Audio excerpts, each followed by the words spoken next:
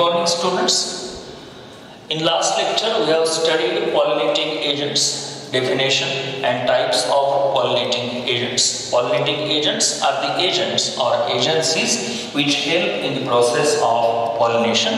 The pollinating agents are of two types, that is abiotic pollinating agents and number two, biotic pollinating agents.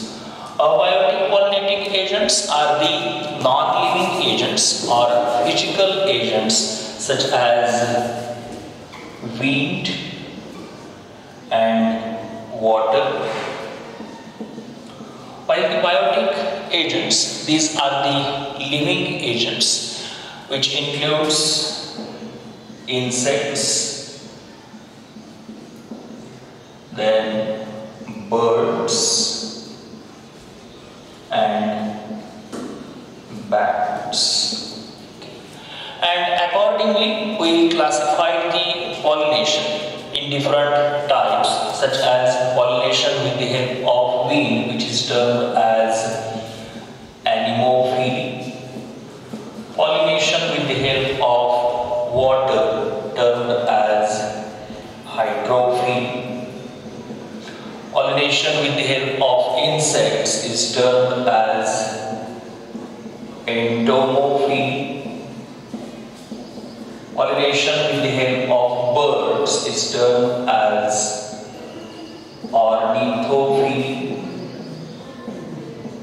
and pollination with the help of bat is termed as chiropterophily.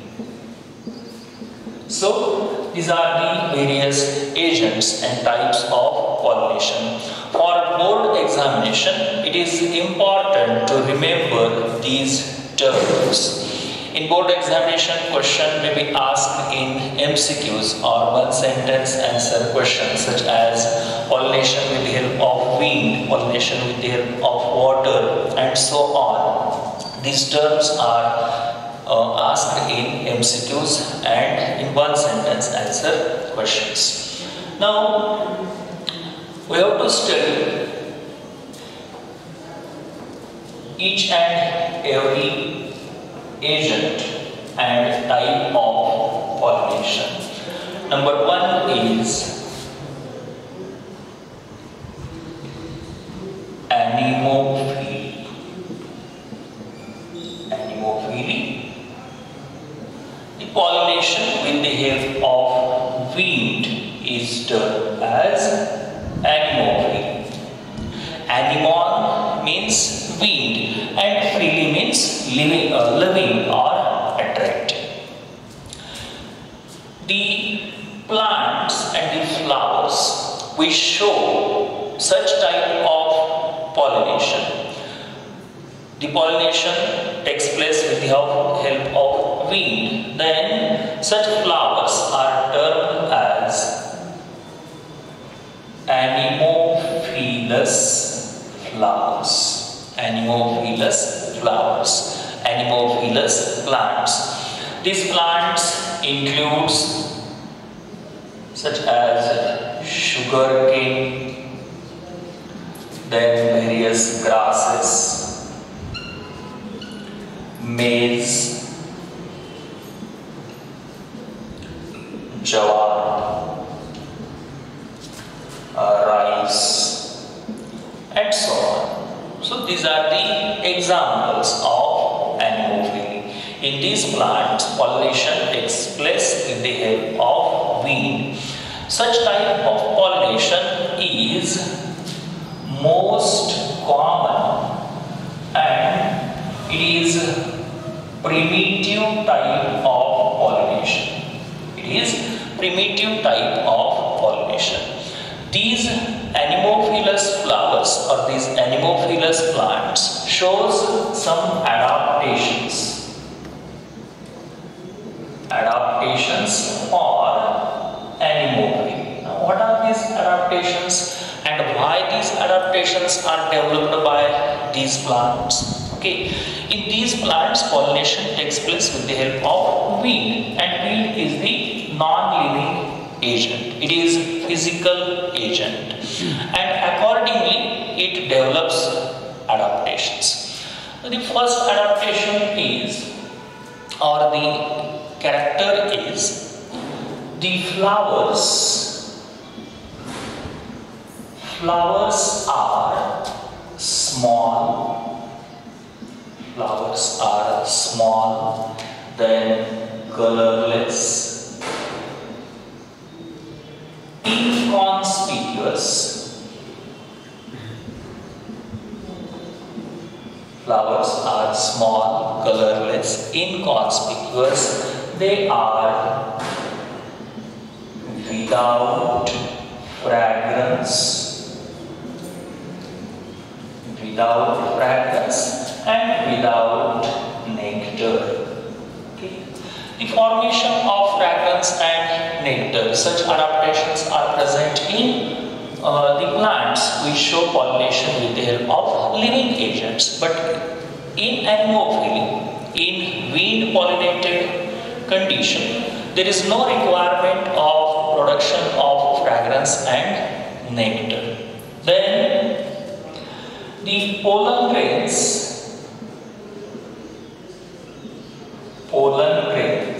are produced in large quantity. Pollen grains are produced in large quantity. Now, why these pollen grains are produced in large quantity? Because during the process of transfer of pollen grains by wind, there is chance of wastage of pollen grains, and hence pollen grains are produced in large number or large quantity. These pollen grains are very small, it is tiny, very small, then dry and light in weight. They are light in weight, so that these pollen grains can be smoothly or easily carried by wind. Then in these flowers, the stigma is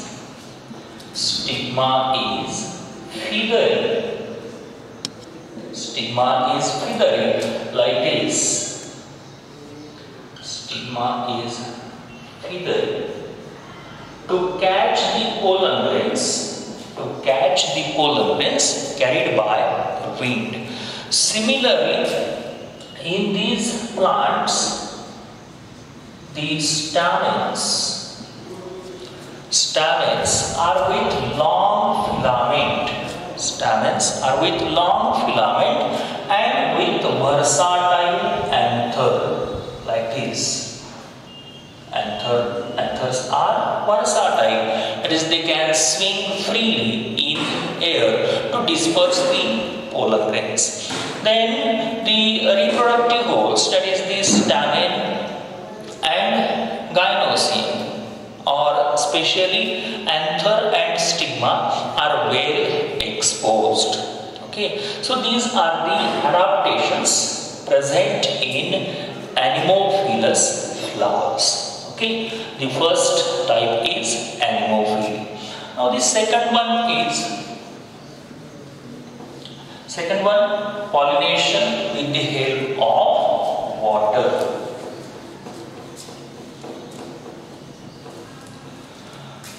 Pollination with the help of water is termed as hydrophily.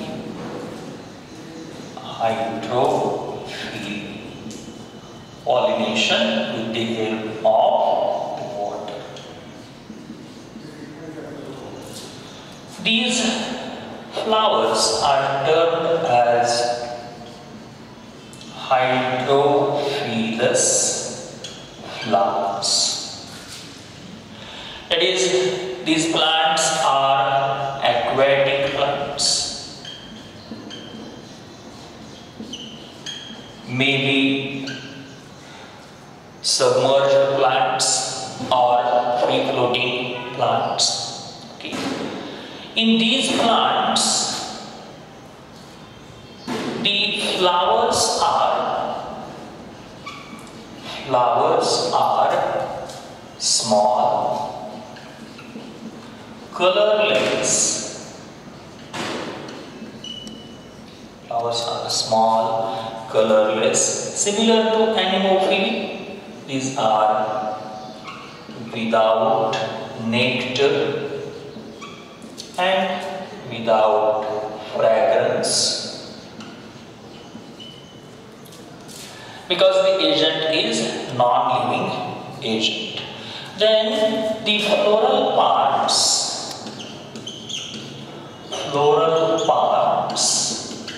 are unwettable.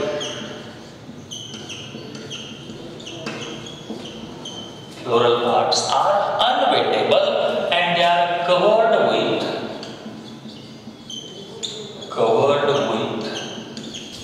mucilage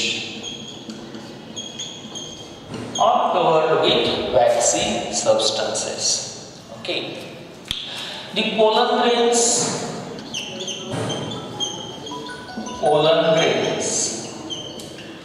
are needle-like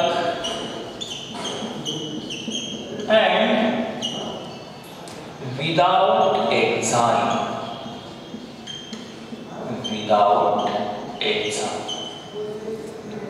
Okay.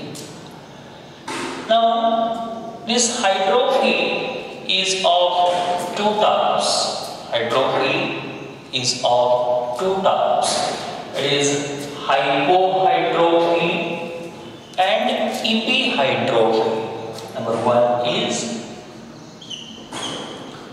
hypohydrophile. The name itself suggests that this pollination takes place below the surface of water.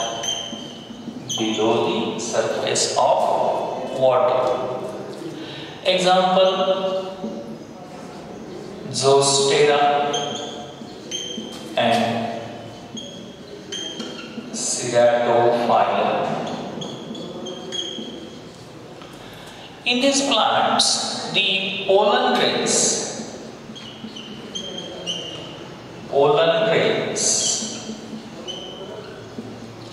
are more in weight and they remain in the water. They do not come on the surface of the water, and pollination is completed in the water or below the surface of water. And second type is epihydrophile. That is, pollination takes place on the surface of water. Pollination is completed on the surface of water. Now what happens in these plants?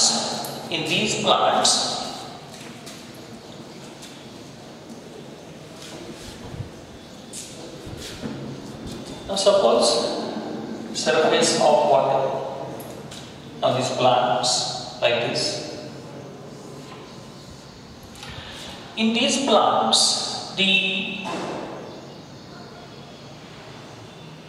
like this, it is female flower with long coiled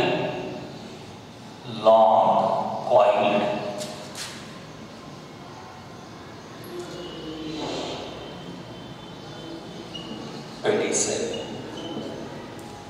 Long coiled pedicel. Okay. Now what happens?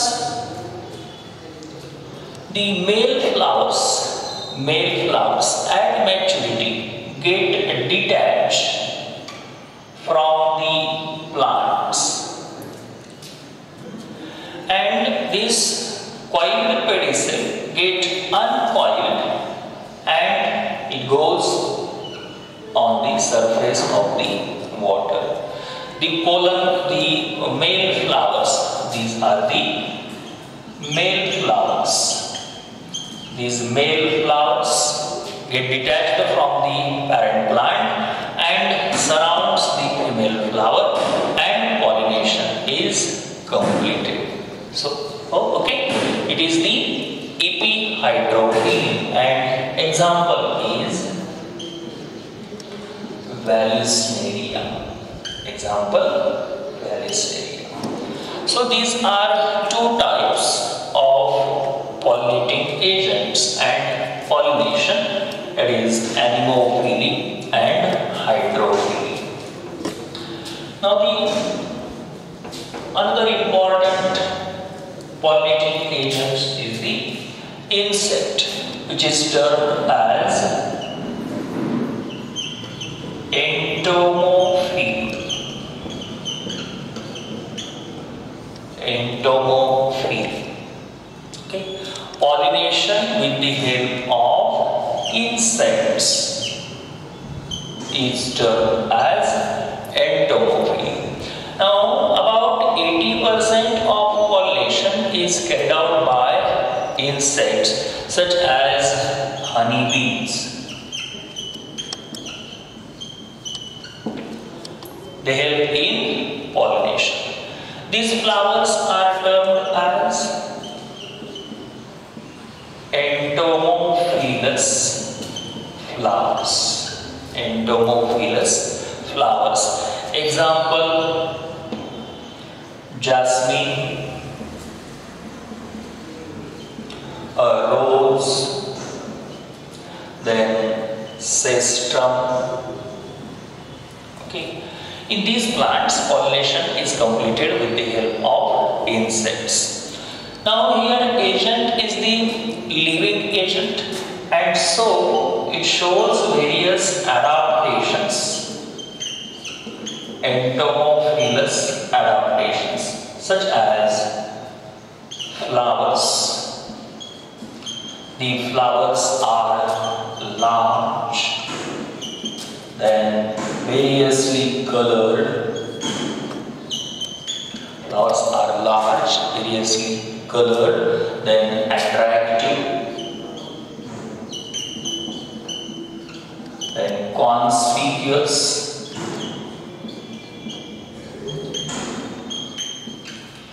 okay, flowers are large, colored, attractive and conspicuous.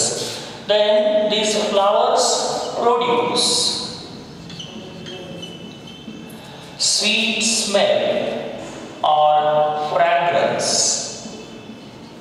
Sweet smell or fragrance. It also produces nectar. The flowers produce fragrance and nectar. Then the pollen grains are produced in large number. Pollen grains are produced in large number. These pollen grains are with spiny enzyme and also covered with yellow colored covering, which is termed as pollen kit. Then in these plants, the stigma is hairy or sticky to attract the pollen grains carried by insects. In some plants, there is presence of additional adaptations such as corona in passion flowers, then petaloid bract in bougainvillea. Okay, so these are the adaptations for insect pollination. In some plants, remember, like salvia in plants like salvia, there is presence of a special mechanism which is termed as lever mechanism. Lever mechanism for pollination. Okay, so these are the adaptations for insect pollination. Then next one is the pollination with the help of birds. Pollination with the help of birds, which is termed as ornithophy. Ornithophy. Pollination with the help of birds. These flowers are termed as ornithophilous flowers. Okay. Example: Butea, then Bombax, then Callistemon, that is bottle brush. These are the examples of ornithophy. In these plants, what are the adaptations?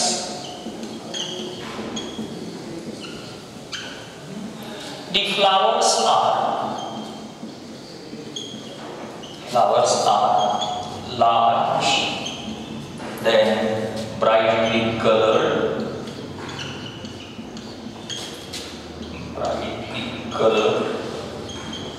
showing, attractive, and the floral parts are thick.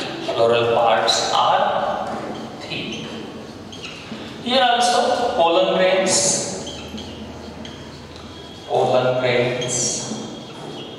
are produced in large number. Then there is presence of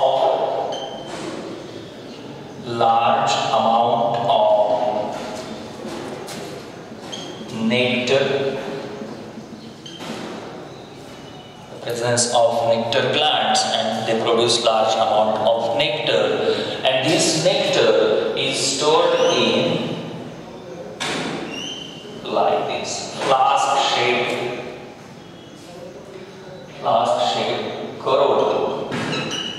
Okay, here is the nectar. These flowers lack fragrance because birds have poor sense of smell.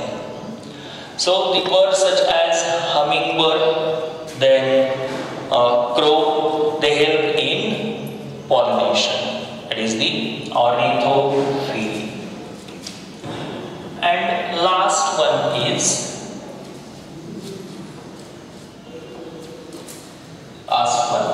pollination with the help of bat. That is chiropterophy. Pollination with the help of bats. Now these plants, these flowers are termed as chiropterophilous. Okay. Example: Adansonia, then Calgelia pinnata,